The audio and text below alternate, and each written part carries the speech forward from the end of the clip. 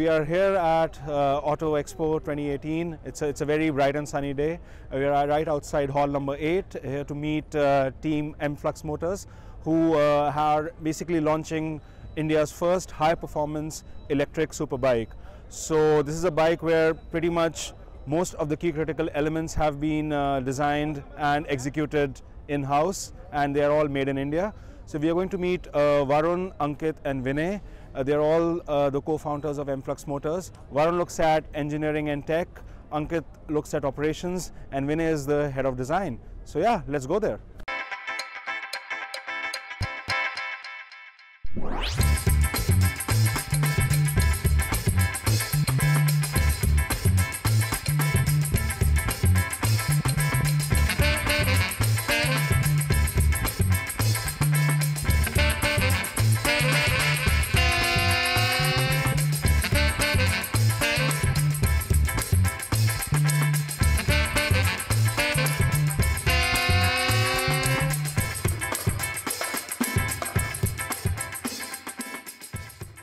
Good morning everyone, we are here with team Emflux. This is Varun Mittal, the CEO and co-founder and the head of engineering. And this is the masterpiece, this is Emflux One. So Varun has taken out some time to talk to us this morning and we are very thankful for him. So Varun, many congratulations for the launch.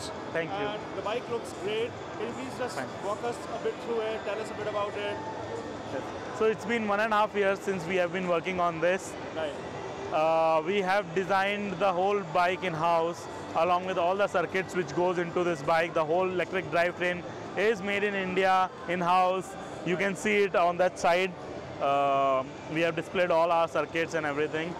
So the reason why we came out with this bike was, right now in the market there are not many electric vehicles, and whatever electric vehicles are there are in the low end, so their design is not so good, their performance is not so good.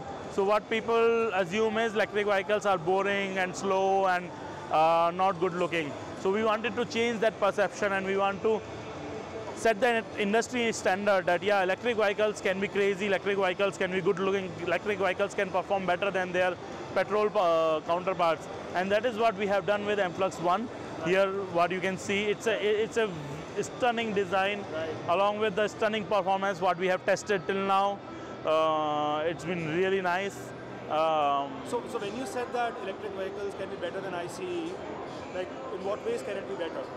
Well, in terms of acceleration, electric vehicles are superior to petrol vehicles. The reason being, out of a motor you get a flat torque curve which gives you that advantage, that edge over the petrol vehicles. And in case of most of your driving, 95% of the time, you cannot test the top speed, but you can actually test the acceleration at any point inside the city, first of the red light, anywhere. So that is what we focused on. And now in case of electric vehicles, you can have a much better start as compared to petrol vehicle, and that is what matters. So I guess acceleration is one. What about maintenance? What about servicing? How does it differentiate? In terms of maintenance, you believe that the maintenance cost on this bike will be less than half of what you pay for a petrol bike, and that too only the tire wear and a bit of brake pad wear, which is also less as compared to petrol bike, because your brake pads are not used that often, because you have regenerative braking. So once you leave the throttle, you recoup that energy back and put it into the batteries. Oh wow, wow. So like what can this machine do? Like how fast can it go? So we have limited the speed to 200 kmph, which is I think more than enough for most of the highways in India. And in terms of acceleration, it can do 0 to 100 in 3 seconds, what we already talked about. And it can give you a range of around 200 kilometers if you are driving inside the city. And on the highways, it depends on your speed, but if you are... So when you said range, I saw something called the warp charger. Yes. Right? So that's, I understand, a proprietary piece of technology that you guys have developed in-house. So what kind of a charger is it? Is it like a speed charger? Like what so it's a fast DC charger. So what happens is if you are driving inside the city, you can charge it at home. For that you don't need very fast charging. But when you are on the highway, you want the bike to charge by the time you have coffee and have a break. Right. And for that we have developed a warp charger. So there you can see a mock-up of that warp charger. Right.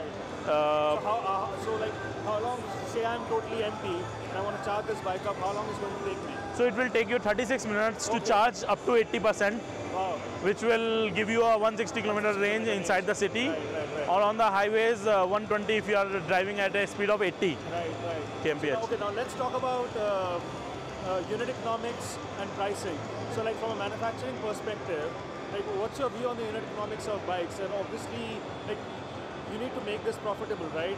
Effectively. So is that something that's doable? Is it something that will only come with a rise in production? I mean, walk us through that. And secondly, I want to know from an end user perspective, from a pricing perspective, like I know that this bike is priced at around 6 lakhs on road. Right? So how does it work for them in terms of total cost of ownership? Okay. So in terms of the unit economics of the bikes, our cost of production is lower than the selling price, but once we take into account the development cost and the cost of tooling and everything, it's actually more than what we are selling it for. So effectively customers are getting a discount even on that price. And for 6 lakhs you get a wonderful bike with dual disc brake in the front, with Brembos as being standard, and single-sided swing arm and all the other features which you won't find in any bike from other brands, even the petrol bikes in this segment. And after all the performance upgrades, which is the ultra light carbon fiber body panels, your forged alloy wheels, which will help you save some time on the racetrack, as well as your all-in suspension, which are fully adjustable, rebound damping, spring coefficient, as well as your pre-stress. Your total cost goes to 11 lakhs, which is still 11 lakhs on road, which is still very price competitive as compared to other bikes out there in the market. Right. No, great. And so what's next? Like now that you are done with Emflux One, what's next for the company? So we are making another prototype of this, which will be testing for 1,000 kilometers.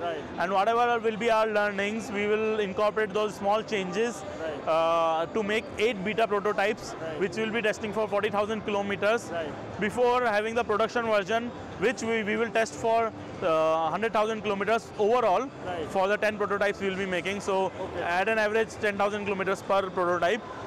And on the parallel, we will get the certification from ARAI. And our first customer delivery will be in April of 2019. Okay. So one final question. Nitin Gadkari says India will be an EV nation by 2030. How doable do you think that is? And what do you think are the big gaps that everyone, industry and government, needs to work on? I think it's doable. The thing is, there are some infrastructures issues which we have to be solved, especially the charging points. But if we look at the US, they had just 5,000 charging stations in 2011. Now they have 50,000 in 2017 itself. So that growth of charging station is actually very fast. And in India, I foresee that will happen once the rule of electricity resale changes. The thing is, right now, if you do not hold a distributor license, you are not allowed to buy and resell electricity, which needs to change, because if I have a charging station installed, I cannot give you electricity for free. I need to charge you for it. And if I do that, especially for other vehicles which are not, say, I can give free electricity for Emflux One, but to make that business also a profitable business, I need to provide that electricity charging facilities to others like TVS, Kawasaki and other companies, right? There I need to charge money from the customer, and the Indian law do not allow that right now. So that needs to change. But once that changes, and once these startups come into the EV play and start taking market share from the bigger players, they will become more focused towards the EV. Right now for them, they have to sell bikes. So it doesn't matter whether it's petrol bikes or electric bikes. So they are not coming out with those good products. But once we force them to, they will. Right. Great. Thank you so much, Varun. Thanks a lot, Nikhil. Hope you enjoyed this video. Please comment and subscribe to Transfin for receiving rich original news content from the world of business, finance, technology, and our economy. Have a great day.